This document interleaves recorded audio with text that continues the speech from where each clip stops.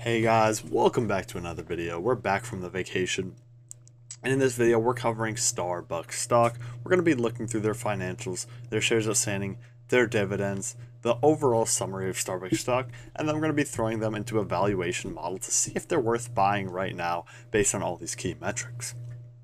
Starting off, we all know Starbucks being basically the biggest coffee producer in the world, and probably showing some high growth with the expansion they're doing in China and internationally. They are a very fast growing company, and it begs us to ask the question if it's a good investment right now. If we just take a look at Starbucks over the past 5 years, it has looked like it has been on a steady trend upward, and in the last 10 years, it looks like it's in the middle of kind of a recovery from this dip. If you bought it right here, you would be really good off right now, and it has a PE of 32.79 but an EPS of 3.08 with a 2.1% dividend yield. Now let's jump into those key financials. As you can see, the earnings per share is growing and the stock price is going up. But let's look at the key financials. Starting off with the revenue, we could see on the track of the revenue, if we just look at the 10-year charts for both, the revenue has been steadily increasing for the past 10 years. If we just look at the 10-year CAGR of the revenue of 12.2%, and even more recently, the 3-year CAGR is 8%. So the revenues are growing very fast, which is an indicator of a good business. Now let's take a look at their margins and see if they have good operating margins and gross margins, and their gross margins right now is sitting around 26%, which is a very high margin, and if we just look at the last 10 years, it has been a little bit steady, maybe going down due to the increase of shops, but overall good margins at around 30%. Now if we take a look at their free cash flow, my favorite metric, if we just look at the past 10 years for that annual free cash flow, we can see it has a CAGR of 15%, but it has been looking up and down, probably due to the expansion of all the shops they're buying, but the same store sales have been going up if you just take a deep dive, and their 5-year CAGR of 3%, but in the last couple of years they've actually been losing free cash flow, like I said again, building more stores. Now, if we take a look at their cash on hand and we compare that to the debt, we can see they have a lot of cash. They have approximately $3.4 billion in cash. And if we take a look at their debt, they have $20 billion in debt. So with how much free cash flow they're generating, it is probably possible to pay that off, but that's a little bit more debt than we'd like to see.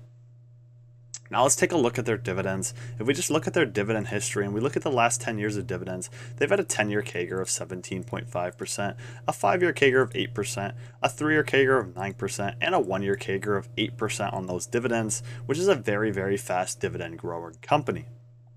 So that is very good to see, and it's a pretty high dividend sitting at 2.1%. Now let's look at their shares outstanding and make sure they're not diluting the shareholder. If we just look at the past 10 years for that annual shares outstanding, it has been consistently going down, meaning they're rewarding the shareholder via dividends and via buybacks. So this company seems to have its metrics in line. Maybe the debt's a little high and the FCF's jumping around a little bit, but this company seems to have its stuff together and it seems like it's doing well. So now let's jump into the valuation of Starbucks. If we just take a look at Graham's valuation, the first valuation model, we plug in the ticker, we plug in their earnings per share, we plug in their projected growth rate, which I predict to be 20% with all that international growth, and we plug in the current yield on AAA corporate bonds, Graham giving an intrinsic value of $77 per share, a little bit on the lower side of this current share price, but as you can see in 2022, it was trading under that. Now let's take a look at the multiples valuation, where we put some competitors like McDonald's, Chipotle, Domino's, and Papa John's. We plug in their earnings per share, it gives us our PE, gives us the median PE, and we multiply that by our earnings per share to get a stock price of $112 a share, representing a little bit of upside on that current share price. Next, let's look at the dividend discount model, where we take the dividends yearly 5 years ago, 4 years ago, 3 years ago, 2 years ago, a year ago, and currently, giving us an average growth rate of 12.1%. But as you can see, it has been slowing down, and so I'm going to project an average growth rate of about 6.5% here, rounding off the 7, but as you can see here, it is 6.5%, which gives us a DDM price of $112 per share, also representing a little bit of upside on that current share price.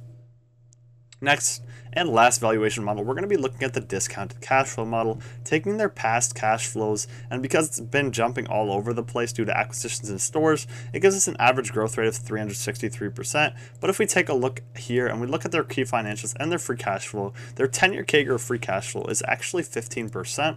So we're going to plug that in here, which is 15%.